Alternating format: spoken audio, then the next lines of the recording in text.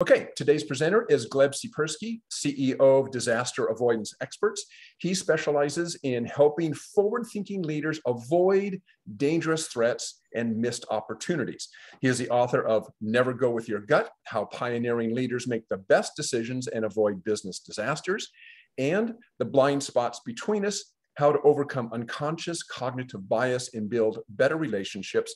His latest book is Returning to the Office and Leading Hybrid and Remote Teams, a manual on benchmarking to best practices for competitive advantage. Okay, Gleb, it's all yours. Go ahead. Thank you. And thank you everyone for coming. I appreciate that warm introduction, Dirk. And let's talk about how you as quality professionals can make sure that you don't ignore serious risks in the post-COVID world, post-pandemic recovery. Hopefully, the Delta surge won't cause too much of a problem for us, but we are maybe not in such a recovery as we were planning to be. But this is one of those risks we want to be aware of and we want to face head on and not be blinded to.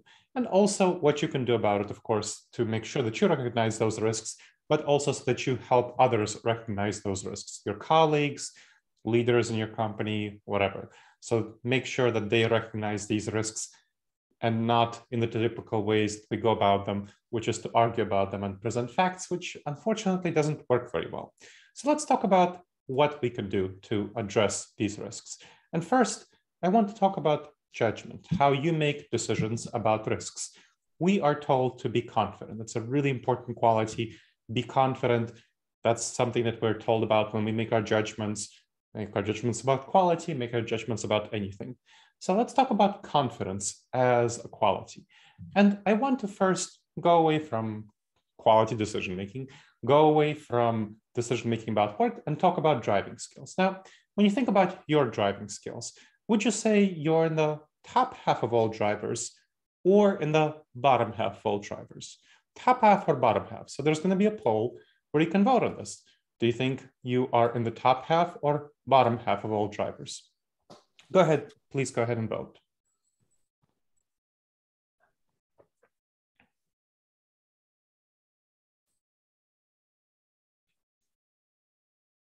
I'll see about 3/4 participate. I'll give 5 more seconds for those who can't make up their mind whether they're in the top half or bottom half.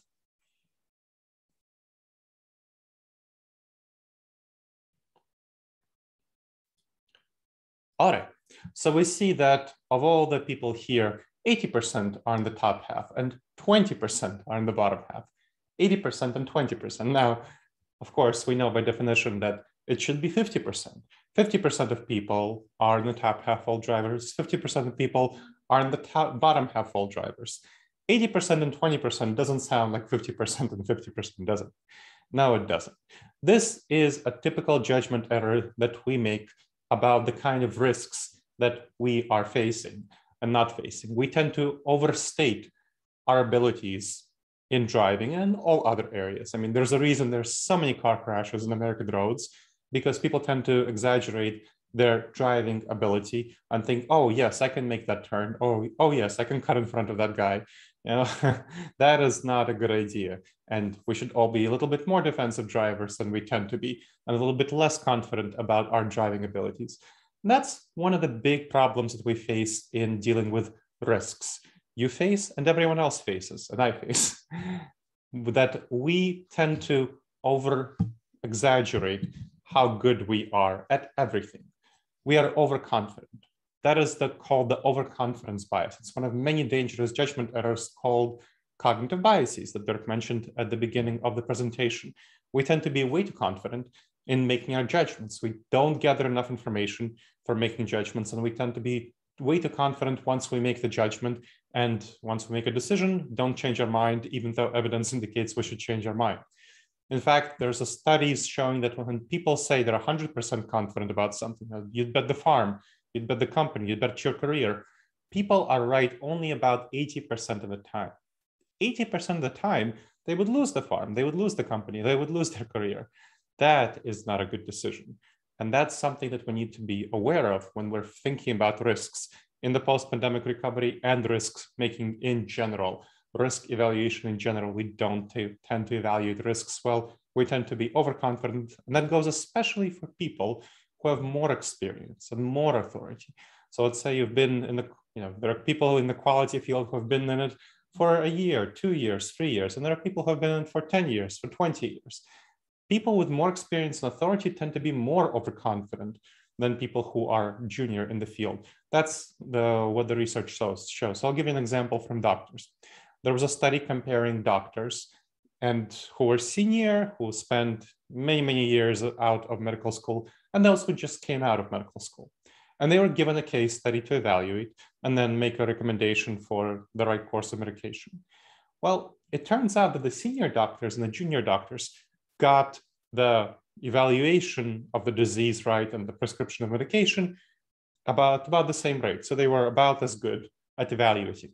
But the senior doctors were much more confident in their diagnosis, even though they were not better than the junior doctors. So that's what comes with seniority. And that's kind of understandable when you think about it. Senior doctors have a lot more experience, but their knowledge is much less fresh from medical school. Whereas junior doctors, they just have much more updated knowledge from medical school. The same may well apply to people in the quality field. People who just had a lot of years in the quality field may feel that, oh, I'm experienced, I have a lot of authority, therefore my judgment is going to be much better. But in times of disruption, in times of change, which was what we're talking about in the post-pandemic recovery, their judgment may not be better than people who are junior in the field and who may have more fresh knowledge for coming out of degrees and so on. So that's something to really think about. And people who tend to be more senior tend to be more stuck in their judgments and not recognizing the change that may be coming up. So that is something that we really need to be cognizant of. We deny the risks. We deny all sorts of risks, including quality professionals and all sorts of leaders really often. So let's talk about top-level leadership. Not even talking about quality, we're quality leaders. We're talking about top-level leaders at the company. There was a study of 286 organizations of various sorts that fired their top leaders.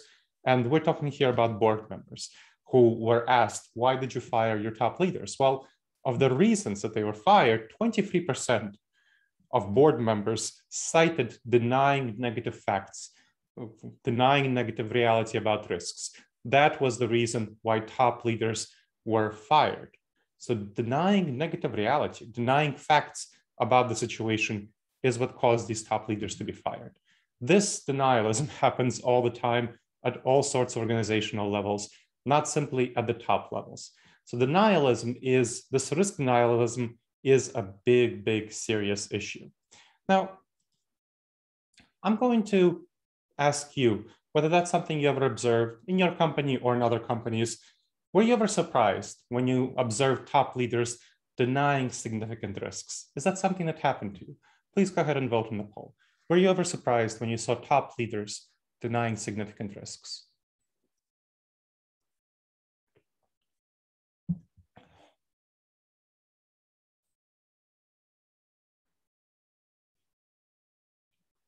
See, about 2/3 of the people participated.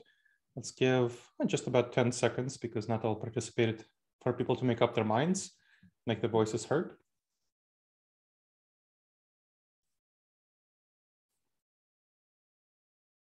And remember, you can chat your question anytime. I will be answering them at the end, but if you have questions as we go along, please chat them.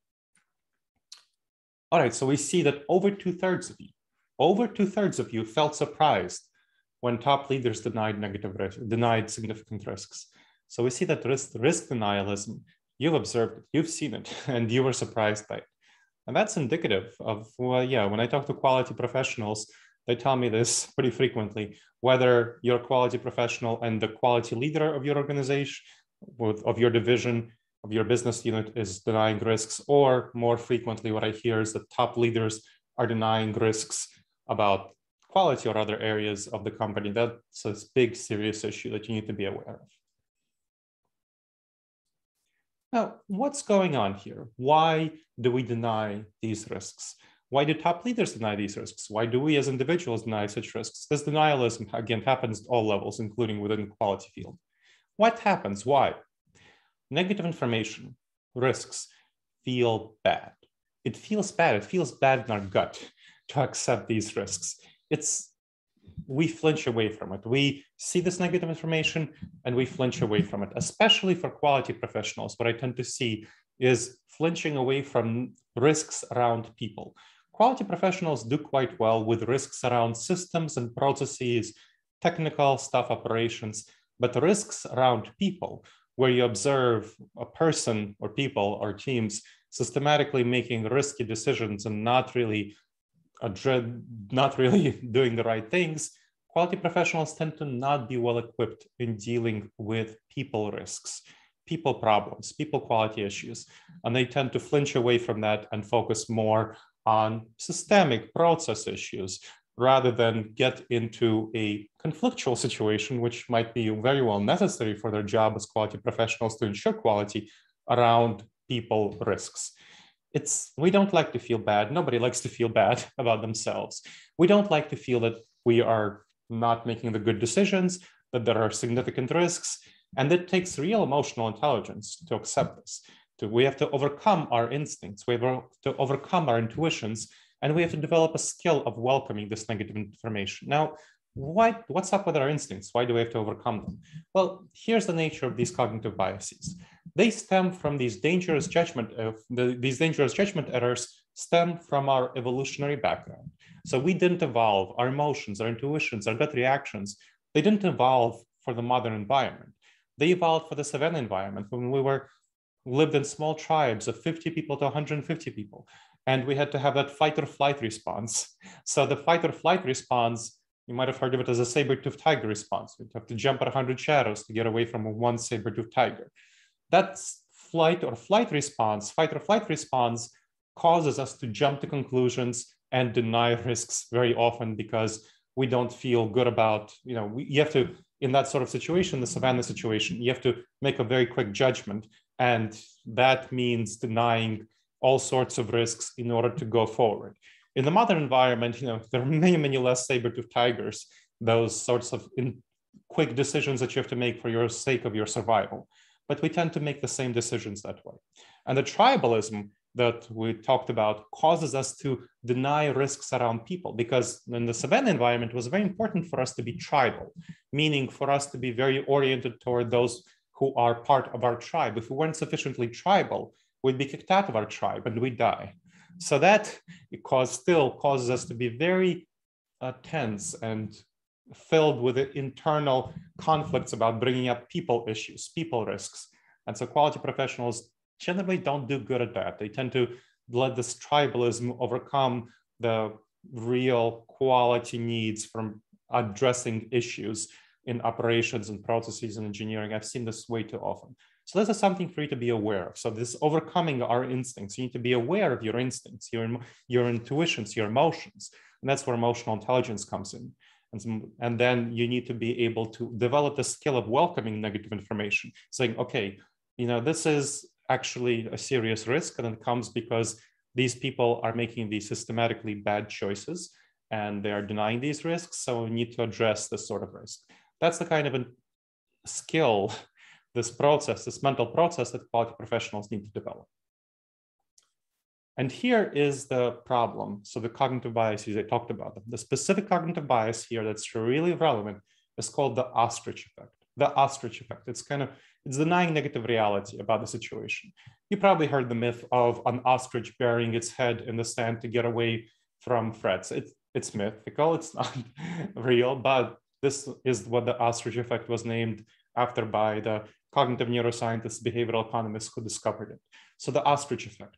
You need to manage this within yourself, which is very tempting, again, to deny negative information, to deny risks, especially around people, and you need to manage it in others. So you need to manage it within yourself and within others. And of course, related cognitive bias risks. So this is something that we need to be aware of. Another cognitive bias risk that is really important here is called the confirmation bias, and Dirk mentioned that. We tend to look for information that confirms our beliefs and ignore information that doesn't. So look for information that confirms our beliefs and ignore information that doesn't. That feeds into the ostrich effect, this denial of reality. So there are a number of cognitive biases here, and I'll send you some resources about them after the presentation. So you can opt into getting those resources about these cognitive biases, about risk denialism, and what to do about them. So the ostrich effect is something that is really important for you to know. And so that's what I'm going to ask you in the poll about. So take a look at the poll. Do you think it would be valuable for you and your team to investigate and address any negative impacts from the ostrich effect, whether they're within your quality team or in the rest of the organization? So would it be valuable for you and your team to investigate and address any negative impacts from this ostrich effects in your own team and in the organization as a whole? Please go ahead and vote. And while we're waiting for you to vote on that question, if you have any questions for us, I see some of you have already started submitting some. Just mouse down, click the Q&A button down at the bottom of your screen there and send your questions via Q&A. Hey, Gleb, did that poll launch okay? Because I'm not seeing any answers on my side. I'm not sure that that's happening. Galen, let me relaunch it. So maybe people aren't, you should be, try to they're not answering yet. There we go. Okay, good. There we go. Yeah, something, Zoom kind of technical issue messed up. Thank you, Dirk. Okay, we see that 70% of the people participated, so 5 more seconds.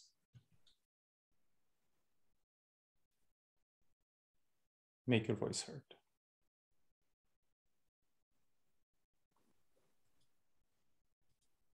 Okay, so we see that, yes, this is an overwhelmingly yes. Everyone, literally everyone, sees that that would be valuable for you to, within your own team and or within the larger organization as a whole, investigate and address the negative impacts of the ostrich effect.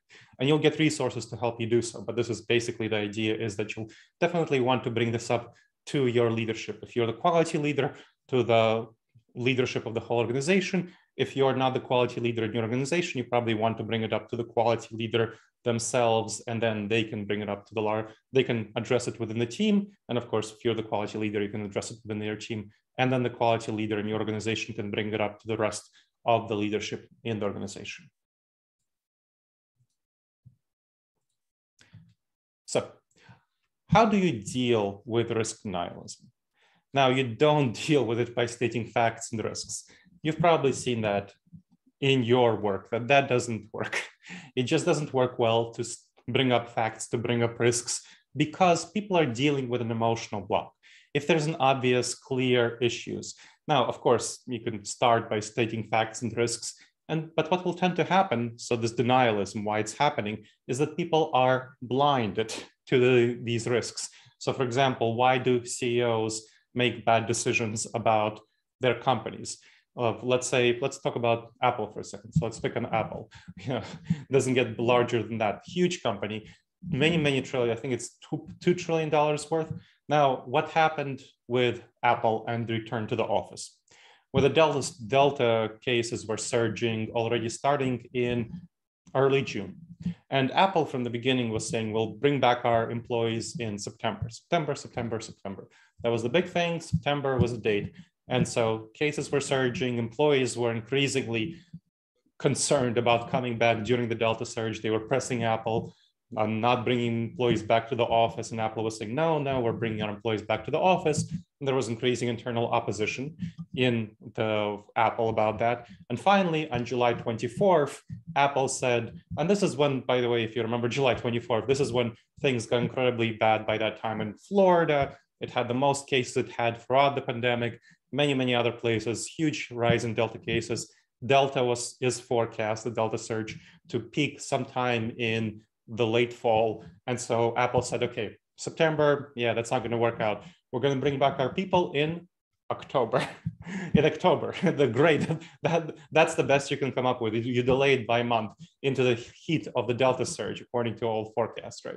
Not very smart. And of course, that caused a lot of employees to be upset. A lot of employees increasingly started leaving Apple for other companies. And I know this from my internal sources at Apple, that really bad hits to morale. People kept pressing Apple. And just yesterday, Apple announced that, okay, we screwed up. We're now going to delay from October into January, which is more reasonable, although still not great.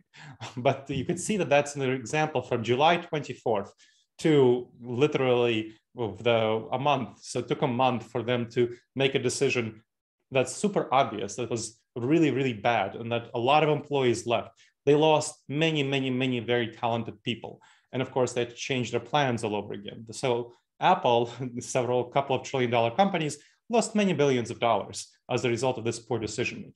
So this is an emotional block because leadership clearly really wanted to go back to the office, and there was an emotional block causing them to make bad decisions. So you want to fight emotional blocks, you don't give facts, you don't give statistics. That does not work out well. That's something that people don't respond to because they are feeling emotionally aroused, they're feeling defensive. Instead, you should use a technique called Gleb. So this is what it's about. You appeal to people's emotions. You understand first their emotions because there's an emotional block. So you need to understand those emotions. You find out their goals. You build rapport with those people. Then you give them information that contradicts their beliefs and assumptions. And then you provide them with some positive reinforcement. That's what it's about. So let's go through each of these steps in turn through Gleb. So emotions.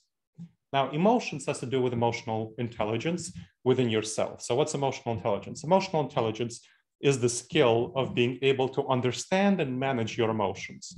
And that's the fundamental basis for Gleb, because you need to understand that your emotions are going to be, you're doing emotional labor here, meaning that you're managing and modulating your own emotions, because the intuition, what your emotions are telling you to do, is going with facts and going with arguments and talking about these risks, which are to you obvious and should be to an external observer that, delaying it by a month from in July 24th to make a decision to delay from September to October is nonsense. But that's like any reasonable external observer, right? So you could see that the Apple leadership was in a mode of groupthink and not really being reasonable in a new sort of way. You need to not say that. You can't come to Apple leadership and say, you're being totally unreasonable, you're completely making the wrong decisions. Yeah, you're just screwing up. I mean, that is not going to give you the right reception.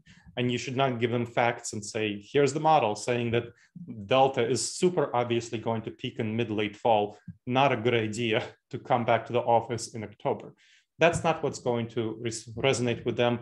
And that's, of course, not something that you're facing. So we'll talk about a case study for quality leadership that we'll go through. But just on the understanding the emotions is something that you have to understand. So these emotional intelligence is about you. You need to modulate your own emotions, and then you need to show social intelligence. So social intelligence is the skill of understanding and influencing other people's emotions and relationships between you and that other person, between that other person and other people. So that's social intelligence. So this emotions has to do with your own emotional intelligence and your social intelligence. So you're doing emotional labor, you need to manage your emotions. Social intelligence, you need to influence other people, understanding first. So when someone denies the facts, as we talked about, it's caused by an emotional block. So you need to understand their emotions. What are their emotions? You need to, and this is the skill of empathy, of course. So empathy has to do with understanding other people's emotions. You need to learn what other people are feeling. And that is, again, a learned skill, something that you can develop and practice over time. It's something that I've seen quality professionals not be intuitively good at because they tend to be more technically skilled, more technically oriented. And that's great that you're technically oriented. That's very important. That's what you need to do in the quality field, right? In order to succeed. But if you want to influence other people, and that's, of course, going to be increasingly important as you're moving up in your career as a quality professional. If you want to be a team lead, if you want to be then the manager, the director, and then interacting with people outside the quality field, it's really important to understand other people's emotions and which emotions are blocking them. It might be fear, it might be anger, it might be confusion, it might be righteousness. So other emotions, grief, loss, I don't know what was going on with the Apple leadership that was causing them, but there might be feelings of defensiveness and feelings that, the going back to the office is the right thing to do. So righteousness, so these sorts of things. So you need to figure out in each situation what's going on with the person. Then goals. You need to identify shared goals. What are the shared goals between you and the other person that might be impeded by the other person making bad decisions? So these goals, we talk about other people, whether in the workplace, whether outside the workplace, we tend to focus on differences.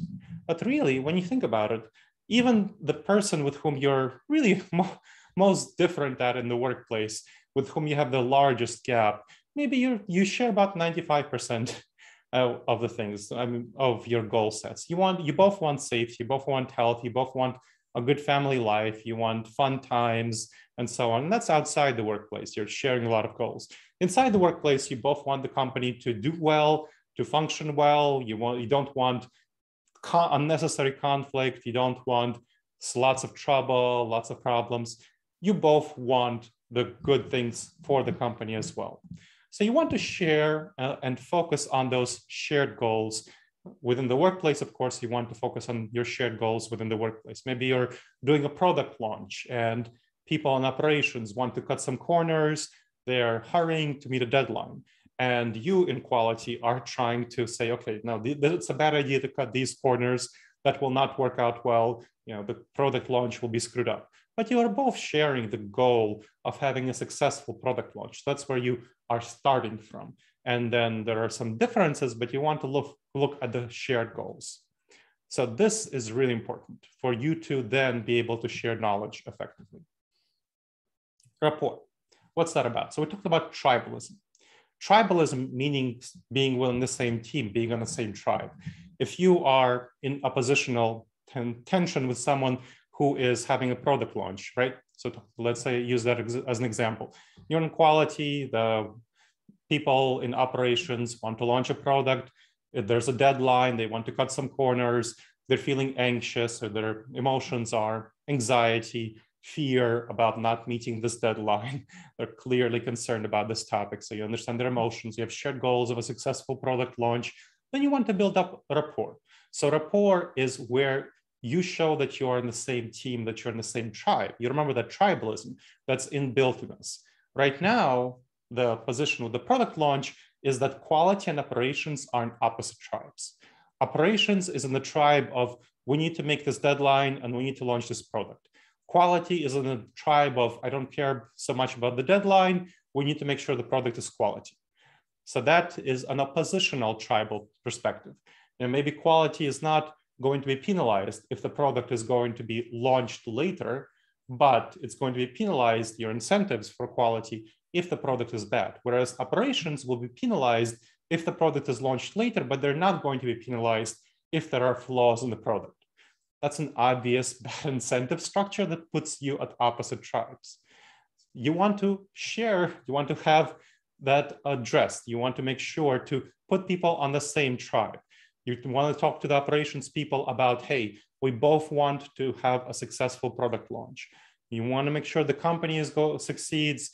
Maybe will not be immediately penalized, but the whole company will be screwed if the product launch is bad, and then it will hurt operations in the end, even if it won't immediately hurt you by the same way that you have a short-term incentive of launching by the deadline.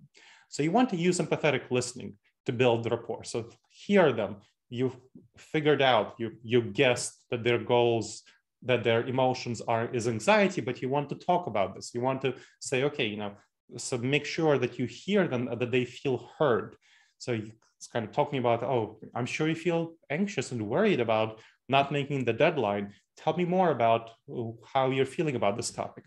And I'm going to draw attention to what I'm saying about feeling, not thinking, not saying, don't only go into operations and tasks. Talk about how they feel about a topic. Feeling is incredibly important. It's hard, when I do this sort of presentation for quality professionals, lots of people miss out on the feelings that I'm emphasizing. And they think, okay, just do the eGRIP, goals, rapport, and so on. No, emotions is the foundational basis. So you want to look at people's emotions. You want to understand their emotions. Emotions drive about 80% of our behaviors when you look at the research on this topic. Not rational thinking, not logic, emotions. This is why it's so important for you to understand their emotions first and foremost. So figure out their emotions. And then you want to echo them, saying, talk about how you understand their anxiety. It sounds really worrisome that you want to make it by the deadline. And if you don't, there'll be penalties, that you won't get your bonus. There might be issues for your department if you don't make it by the deadline. Oh, that sounds really rough. that sounds very challenging. Totally understand how that's going on. So you want to echo them and show them that they feel heard. So you want to show them that you understand how they feel. Now, information. Here's where you provide new information that should cause them to change their mind. And again, now you're not coming out as someone who is just providing facts and risks and problems. You're coming as someone on their team, on their tribe, someone who is trusted, with whom you establish rapport, someone who shares their goals, understands their emotions.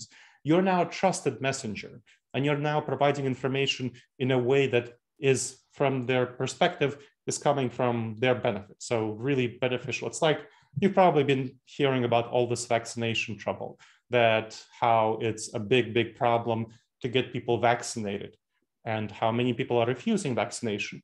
And when you look at studies of how do you get people to actually get vaccinated, overwhelmingly, the studies show that if the message is coming from a trusted messenger, that message will be heard much more than if it's coming from a distrusted messenger. So for example, studies show that communities like African Americans are much more likely to be vaccinated if they're communicated with by an African American influencer. If you see the same things about politics, people on the right tend to be less likely to be vaccinated. So if they hear Democrats talking about how you should get vaccinated, they are even less likely to become vaccinated. Now, if they hear Republicans, prominent Republicans, talk about how you should be vaccinated, they're quite a bit more likely to become vaccinated. So that is what the trusted messenger is about. So you're becoming more of a trusted messenger here, and you're providing new information that challenges their beliefs.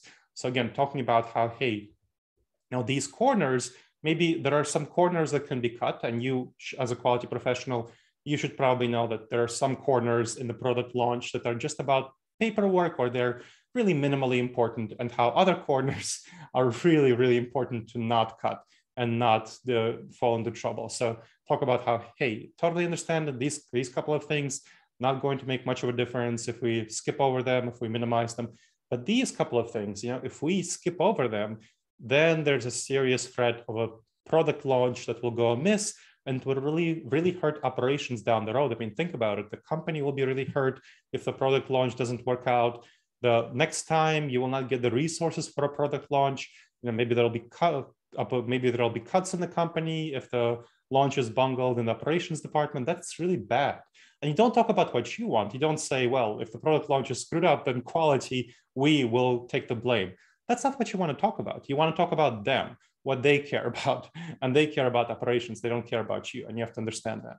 So talk about what concerns them. So there, you want to be sensitive to their actual pain point that they're concerned about. They're concerned about these deadlines. So that's what you want to be talking about, and the damage to them if they don't do the kind of things that you see as really being important.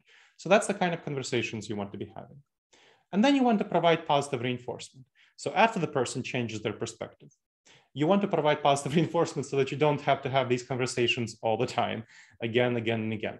So you want to provide them with positive reinforcement, say, hey, it's great that you shifted your perspective, that these, we agreed that these corners you can cut, but these corners you really should not cut, and you're really going to stick to that. That's wonderful. It's really tough to change your mind. Right now in American culture, it's a very, very problematic thing for people to be perceived as flip-floppers, for people to change their minds based on evidence. People are accused of being flip-floppers, not accused of being inconsistent, especially leaders. When you see leaders who change their minds based on new information, they are really criticized. And that's a terrible, terrible thing for our culture, when leaders are criticized based on changing their minds. Because if they change their minds based on new evidence, as opposed to going with the wind just because of popularity or something like that, if there's new evidence and it says, okay, and it causes them to change their mind, that is great. You want people to change their minds based on evidence. That's how logic and the rationality work. So you want people to shift their beliefs. And so you want to praise them for shifting their minds and say, that people who talk about flip-floppers being bad or just don't know what they're talking about. It's wonderful to shift your beliefs based on evidence. That's what all of us should be doing, shifting our minds based on evidence. So that is something that you want to praise them for, shifting their minds based on evidence, so that it helps shift their emotions to be more positively oriented toward changing their mind, toward changing their perspective. So that's the kind of things that you want to be thinking about. And that's what eGrip is about. And I talked through one case study. Let's talk about another case study, just so that you know how it applies in a different setting. And so I'm going to talk about a situation inside quality this time. So there was a situation that I faced myself with a quality professional. As Dirk mentioned, I published a book on called Returning to the Office and Leading Hybrid and Remote Teams, benchmarking to best practices for competitive advantage. And that was based on, by now, 16 organizations I helped strategically adapt to coming back to the office. And there was a situation where a quality professional with that business unit, he was really reluctant to have a hybrid schedule for his team and having some people who are going to be remote. So he wanted to have a situation where all people are brought back to the office for Monday through Friday, 9 to 5. And we're not talking about quality inspectors who have to be there. We're talking about 31 backend quality staff who worked fine, successfully, remotely throughout the pandemic. He wanted them back full time. Now, why is that? Well, he felt he wanted them, this is the right way to do things. This is the correct thing to do. And that you can't have the best quality without them being back in the office. But that's the right way to do things. This is what, so he felt that sort of righteousness, that was his emotion. This is the right thing to do. This is the status quo. We need to go back to the status quo before the pandemic. That is the right way to collaborate. That is so he felt a strong sense of righteousness. He felt that, quality professionals can't collaborate effectively with those in production and R&D without being there full time. So that was kind of a dynamic that he was concerned about. And of course, can't collaborate effectively with each other. Now, unfortunately, what he wasn't recognizing is the very serious danger to retention and recruitment. And especially in the case that the 31 backend staff who we're talking about here, that was in the case of the pandemic. This is a 1,300 people manufacturing company that was ramping up for the post-pandemic recovery. So they needed to build up to about 50 people. And when you look at the research and the extensive surveys of what people want after the pandemic, you can very, very clearly see that people want the large proportion of people want hybrid, and a substantial minority want fully remote. So of course, these are people who can work hybrid. We're not talking about the quality inspectors, we're talking about the backend staff in this case. So something like only 15 to 25% want to go back to the office full time, which is what this quality leader wanted. Something like 50 to 60% want, or maybe something like 65% want hybrid schedules of 1 to 3 days in the office, preferably closer to 1 to 2 days. And something like 25 to 35% of the people want full-time remote. So this is going to be quite problematic for him to have these people, and especially to retain these people, because the great resignation is happening. People are leaving right and left for more opportunities, and especially recruiting up to 50 people. That's a big problem.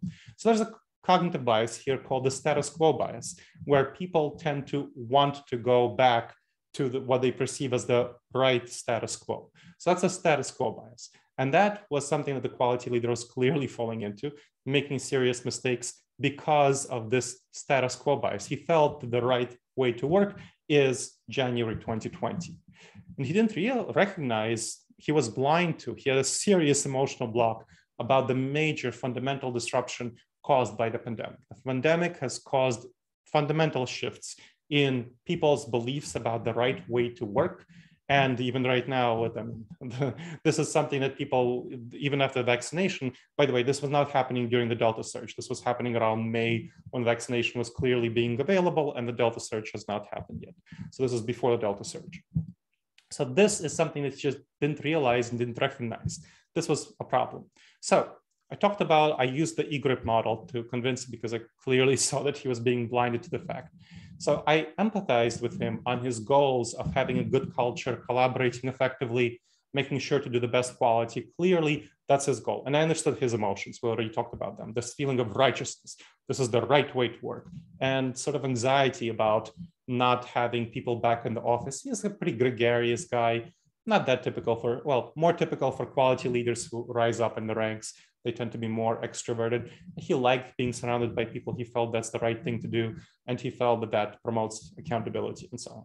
So we talked, so clearly that's the emotions. This goal was to have a good culture and to retain and recruit people, of course, to get up that 50 level, collaborate effectively, make sure to have good quality.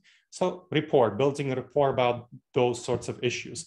So understood his goals, talked about how this is super important. This is clearly important. Let's talk about how to establish that. Now, here is the fourth step of providing information. So we went through the emotions, went through the goals, we went through the rapport. What about information? The fourth step. I highlighted two things that were, risk that he was denying in terms of risks. How he really won't succeed in his goal of having a good culture, good collaboration, and good quality if he struggles with staff retention and recruitment. Because that was definitely an issue. And you could see that staff were not happy about, the 31 backend staff were not happy about his desire to go back to the office. And this was in May.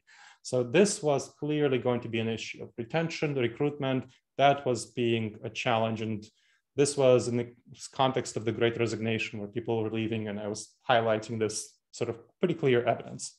And second, what I saw and what I talked to him about is that from my interviews with people in the company, with the quality staff, there were some aspects of the quality management software that they had that they weren't really using very effectively.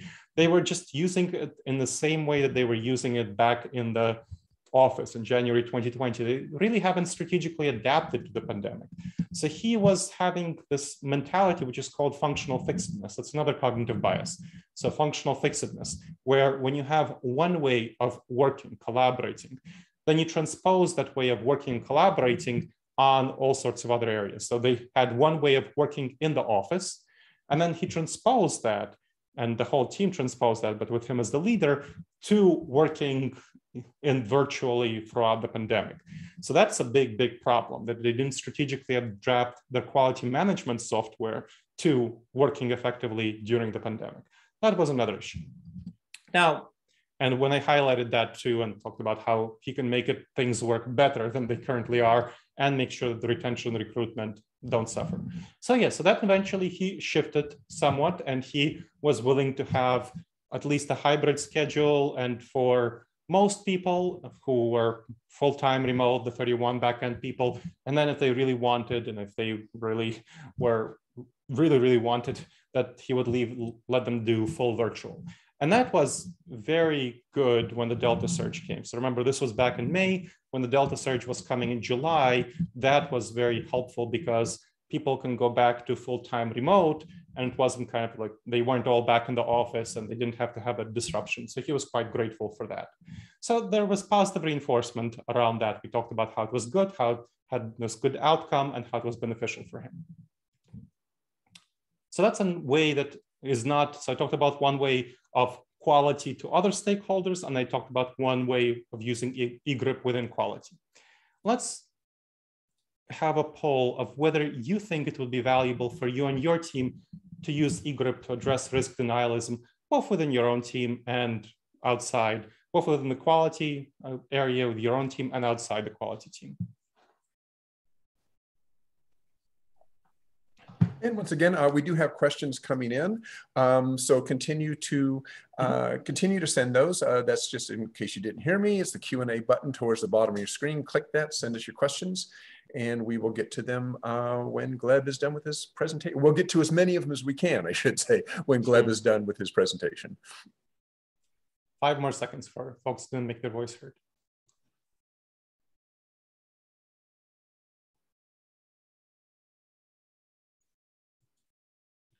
All right, so it seems very, very popular that 98% of you think that eGrip would be a good technique. Good, you'll get resources after the presentation that you can use then to spread the word about eGrip, learn it yourself, and spread the word about eGrip throughout your company.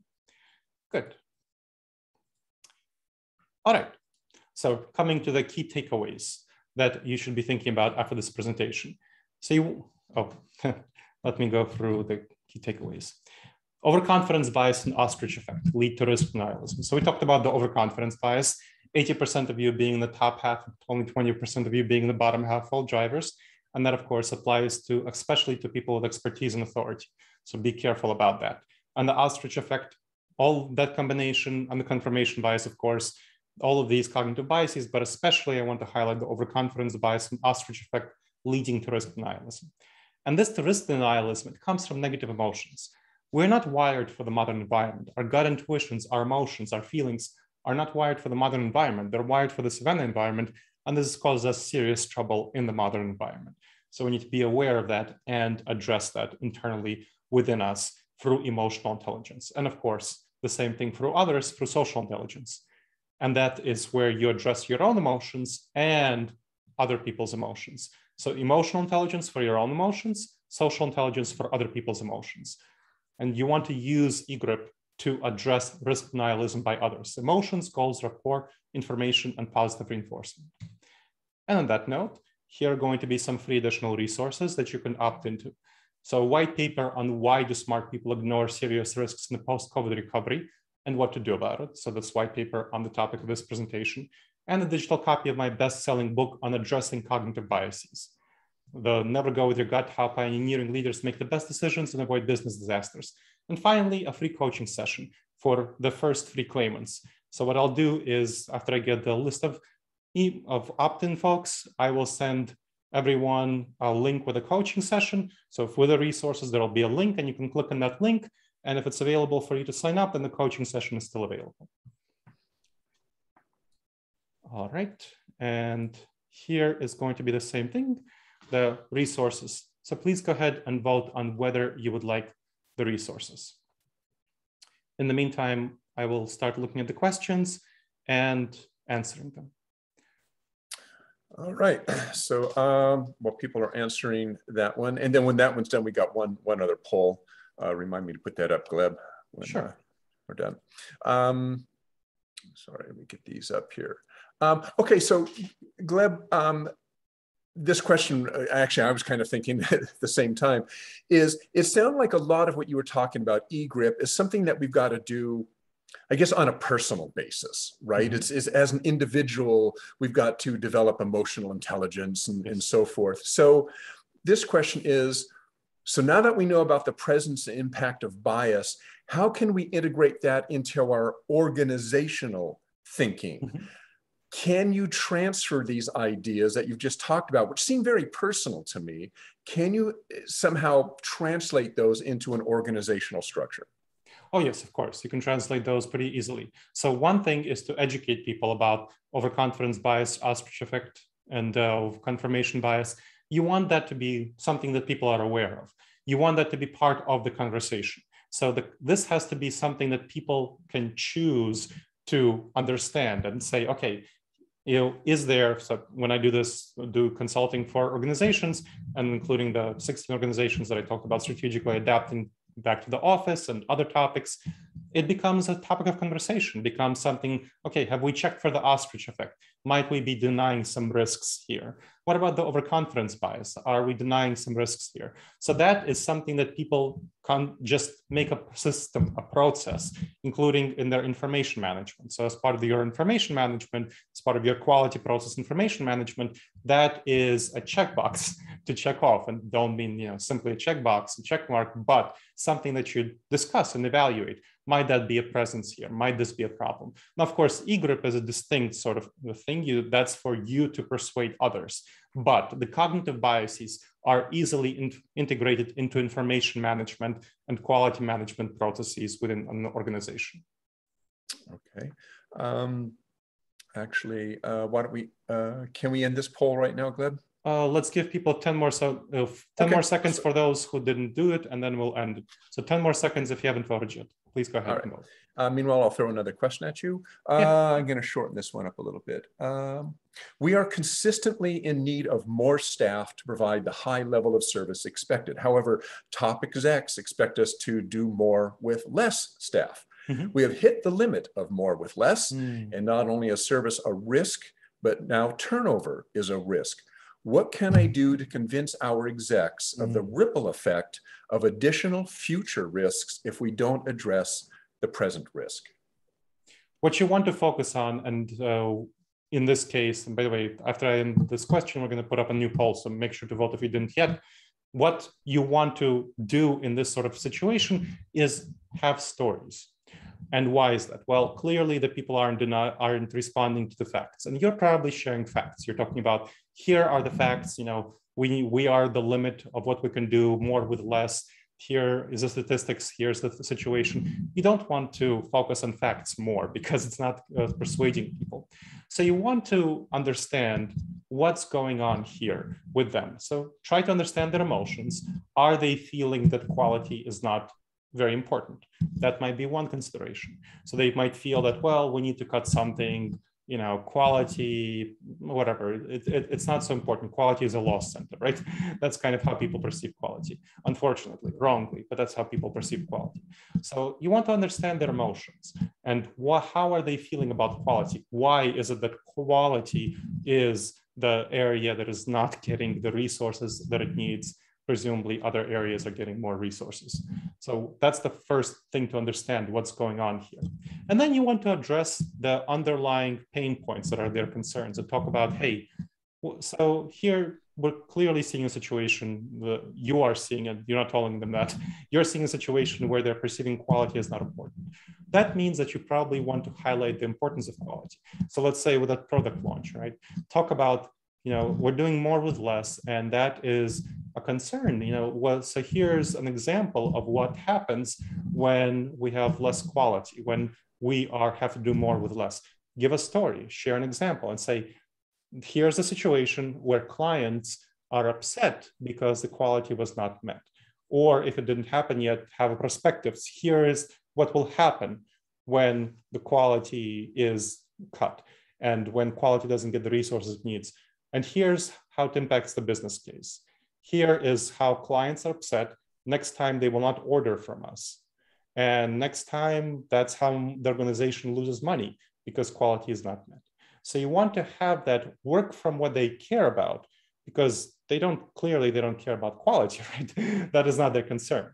Their concern is the bottom line. And that is you want to highlight how quality is going to impact the bottom line. And you don't want to highlight that for data and statistics. You want to highlight that for surveys, for stories of what will happen.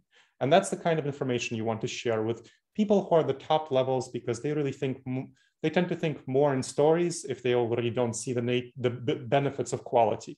There are two types of leaders. Some leaders are really more data-driven, data-oriented, and some people are more vision, inspiration, story, narrative-oriented.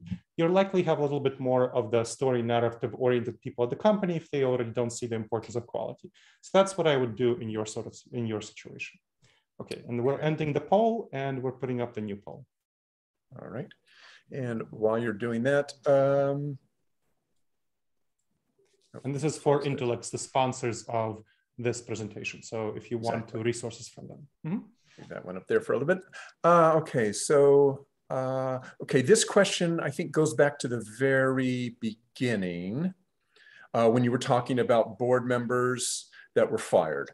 The question is, why are you assuming that the board members were correct and that the top leader who was fired was wrong because of denial? And then I guess flipping this on the head, what if the top leader was right? And I guess by implication, the board was wrong. Is there some sort of bias that is coming into play there? I don't know about the motivations of the board. This is a study that was done not by me, that was done by an external source that looked at why leaders are fired. So that's just the reasoning. And the reasoning, of course, comes from board members, because the board members are the ones responsible for hiring and firing the executive, the top executive, the CEO. And so when we see that board members who are responsible for hiring and firing this top executive, by the way, they're not eager to fire their top executives. Sure. This means that the board was wrong in hiring the top executive in the first place, and boards generally don't like to admit that. So they have to have some serious reason for firing this person. And when they talk about the reasons for firing this person, one of the top reasons, 23%, named denialism of risk. That should tell you that really risk denialism is a serious problem at the top levels. And I gave you an example of Apple. It doesn't really get more higher than that. There aren't any companies that are really larger than Apple in any significant way, Apple, Google, whatever. So Apple, $2 trillion company, seriously wrong decision-making. We can clearly see that, very obvious. And we can all see that. So that's an example of where risk blindness causes serious problems. I'm kind of wondering, because this actually, since I've heard other talks of yours, can you have a group denialism effect? And I guess maybe it's something you call consensus effect or bias or something like that. Talk about that a little bit, where it's not just one person who's emotionally involved, but you have a large group of people that are maybe going in the wrong direction because of some sort of group bias. Oh, absolutely. Yeah, this is called groupthink, where people align their opinions around the most popular idea in the group or the top leader in the group, the alpha person. And so they align their opinions and they ignore negative information about external reality. And in this case, of course, is not simply Tim Cook, the CEO of Apple, but the top leadership of Apple, the C-suite and so on, presumably the board, who were very much denying negative reality about the situation. And so this is called groupthink, alignment of these opinions. And this is one of those things that you really want to be aware of and address within any organization. It often happens because there's discouragement of people who share negative information about the reality within the group. So in order to address groupthink within any sort of organization, what you need to do is praise devil's advocates, create a position of devil's advocates, at least 2 for any team, and give them support and encouragement of sharing negative information that goes against the group consensus. So have that be an official role. And that will definitely help you address groupthink within any organization. Okay. I've got time for one more here. Oh, 1 second here. Sure. Get my questions organized. Okay. So this one's more from a personal perspective. What are some ways that I can incorporate this approach into my everyday work life? So what I think is really important for incorporating this approach is to focus on your emotions. Most people, most quality professionals are not as emotionally intelligent as they should be, meaning that they're not as aware of their emotions and as able to manage them. And that's the foundational basis of all of this stuff that we're talking about. You need to have emotional intelligence to recognize when you're overconfident and when you might be not in the top half all drivers. You need to have emotional intelligence to realize when you're denying reality. And you need to have a lot of emotional intelligence when you're going through eGrip, because you're doing the emotional labor here. You're being the emotional adult in the room, and it doesn't feel good. It feels good to share, to argue, to share facts, to have that sort of interaction. It does not feel good to have this sort of understanding of the other person. Try to understand their emotions and care about their emotions. Figure out their goals, their shared goals, build rapport, only then share information, and then strategically end with positive reinforcement. So you need to have a basis of emotional intelligence for yourself. And my resources that I'll send you talk about that.